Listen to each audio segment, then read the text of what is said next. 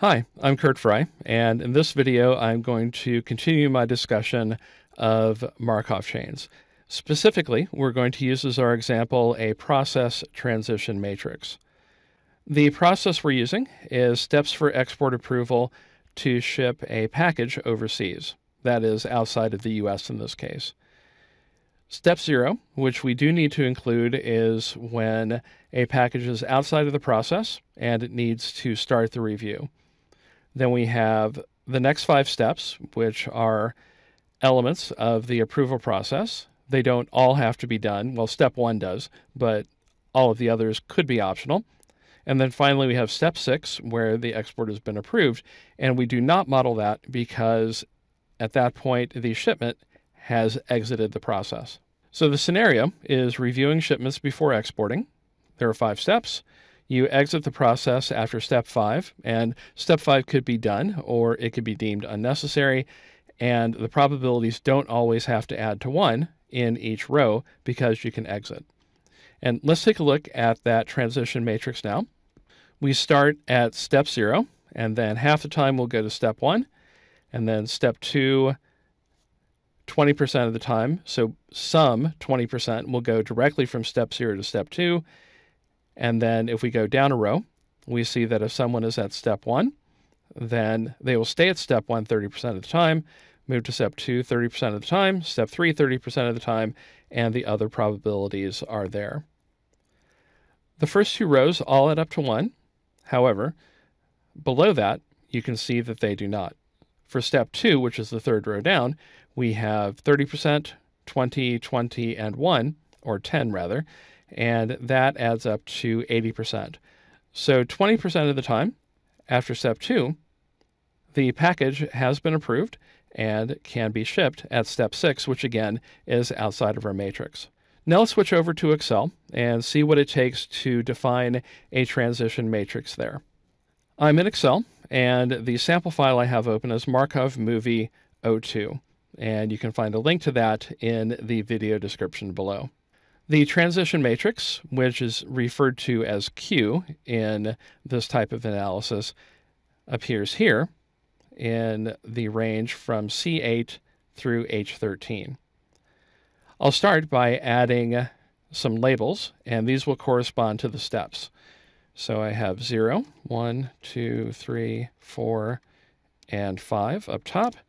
Those are the 2, or the destinations. And then here we have 0, 1, 2, 3, 4, and 5. And press tab to move to the right so I don't scroll down. I will change these labels later for a specific reason I'll demonstrate, but to make that demonstration work, I need to enter the values for the transition matrix into the worksheet cells. You will never end up at step 0 from any other step, so I will just type a 0 all through the first column, which is column C. And then I can start adding values for steps 1, 2, 3, 4, and 5. So from step 0, you'll go to step 1, half the time, 0.5, then 0.2, and I'm pressing tab to move to the right, 0.15, 0.1, and 0.05, and enter. Because I know this row needs to add up to 1, I will click in cell I8, press Alt equal to create an auto sum formula, and enter, and I get a total of 1, so that's good. However, if you were watching closely, you might have noticed a possible error, and yes, this is something that I will deal with in a moment. Now go back to cell D9, and this will be for step 1.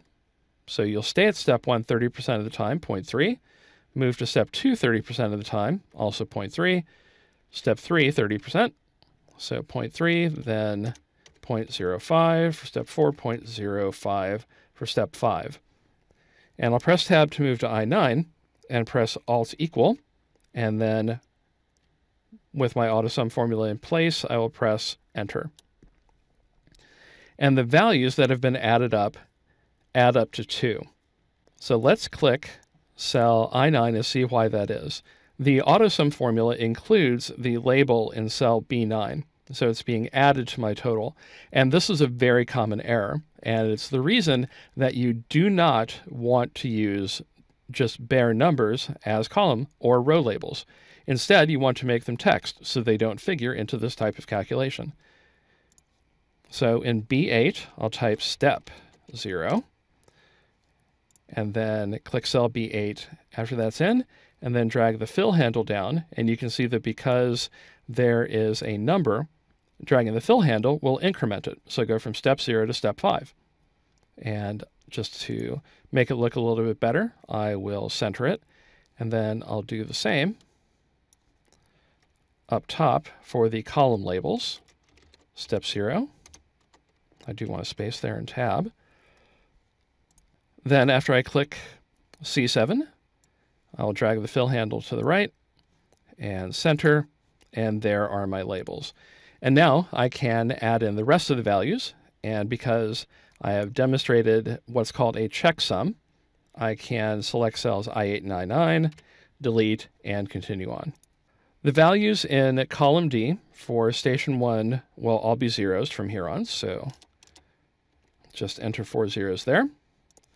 And then in E10, I'll start adding my new probabilities. So 0.3, 0.2, 0.2, and 0.1, enter. Then I'll have 0.05, 0.3, 0.2, 0.1. And again, these values do not have to add up to 1. And in fact, they fall far below 1. It's 0.65, it looks like. Then step 4 is 0.02, 0.03, 0.35, and 0.6, enter. And then 0.01, 0.01, 0.03, and 0.7. I entered the values into this transition matrix, even though I'm not going to do any calculations on them in this video, for a couple of reasons. The first is I wanted to demonstrate the possibility of an autosum error like the one I demonstrated earlier. Secondly, I wanted to give you an idea of the data that you needed and also how long it takes to enter it. This is essentially a 6-stage process. You've got step 0 all the way up to step 5, so that's 36 values that you need to enter. If you have a larger process, then it will take more time.